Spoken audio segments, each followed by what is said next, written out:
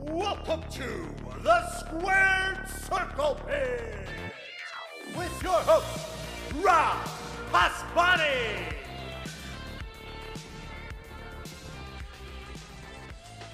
This is Rob Pasbani with a unique edition of Squared Circle Pit.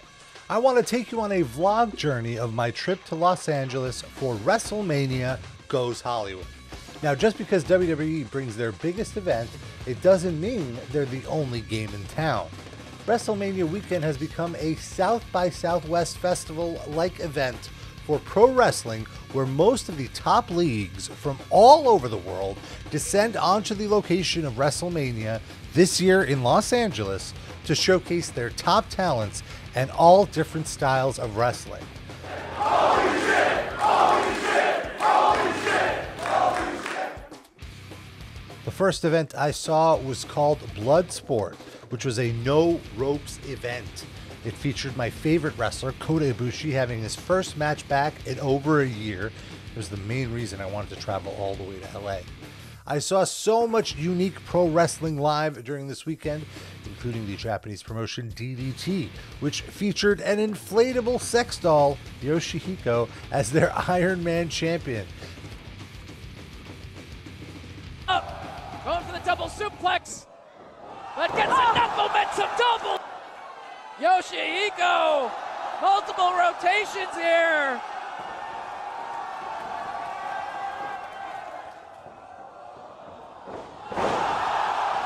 Ship reign, Destroyer, a second,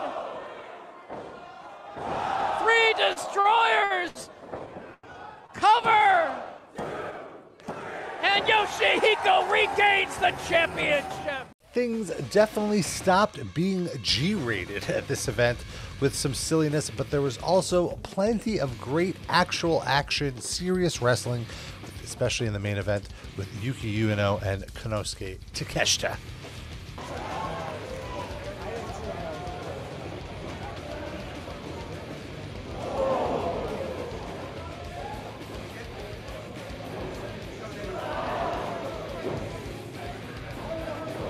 Night one was capped off by the fine folks at Circle 6 asking me to judge the Minoru Suzuki Karaoke along with Murder Grandpa himself. Here's host Kevin Gill giving me a pretty sweet introduction. Let's talk about the judges.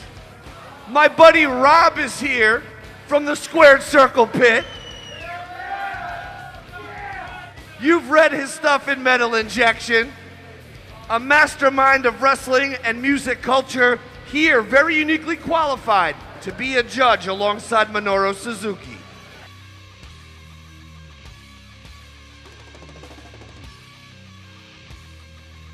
I couldn't help but think, what the hell am I doing here?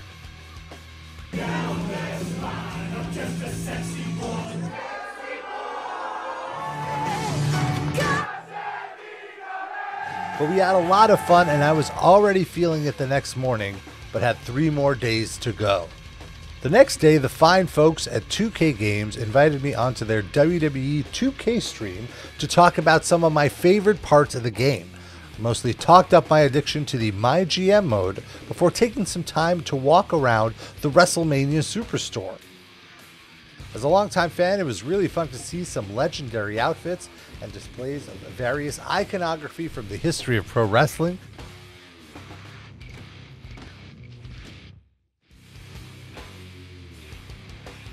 Love seeing the title belts, the old Nitro set.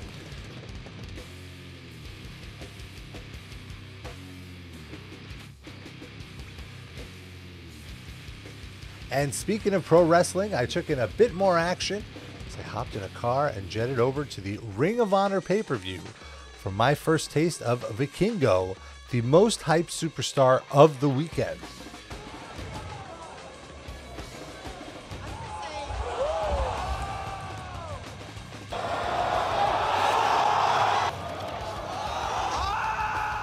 He and Commander blew my mind live. In fact, I ended up watching 2 Vikingo matches that night.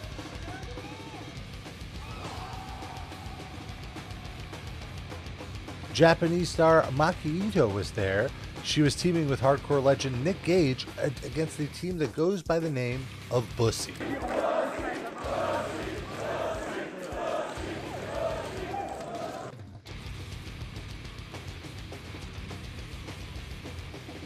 WrestleMania was the next day, and by this point, fatigue is really setting in.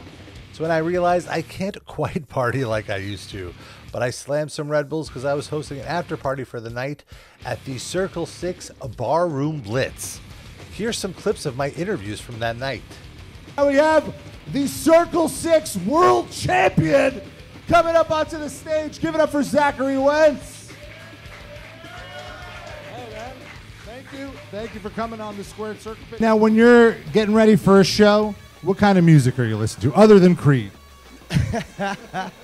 Like a variety of things. I mainly stick to like Icy Stars or like Counterparts, or honestly sometimes I throw on Story So Far because I need a little pop punk beat, you know? But yeah, that shit, dude. And when you retain the Circle 6 Championship tonight, what's the first song that you're gonna what's your victory song? Fuck. Oh, Sweet Victory from fucking SpongeBob, dog. Sweet, sweet, sweet victory, yeah.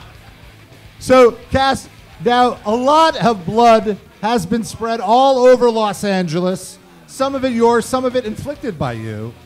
What is your weapon of choice to create maximum blood leaking? If you know Cass, you know that I use Satan cock. It's a big dildo with nails in it. But unfortunately, Greyhound Bus lost it. So I don't have Satan cock on me. So if anyone has any extra cocks tonight, we'll use them, all right? Please bring all your big, oversized cocks to the front of the room for Casanova. It's my final day, and thankfully it started a bit more PG at a synagogue. I've never seen wrestling at a synagogue before, for the first ever all-Jewish pro wrestling event. Look at the tzitzis on Jake Cartwheel. The rabbi who threw the event made sure to put on his best blazer. Cole Cabana was the star of the show, and he and QT Marshall had a really, really fun main event. Kids really liked it. After a quick bite, it's time for the final night of WrestleMania. By this point, I had consumed so many hours, I was almost starting to feel jaded. It's hard to really take in over 10 shows of pro wrestling. Make sure to check out my column on notfest.com, where I go over the 10 best matches that didn't happen at WrestleMania. And I will see you next year when WrestleMania goes to Philadelphia.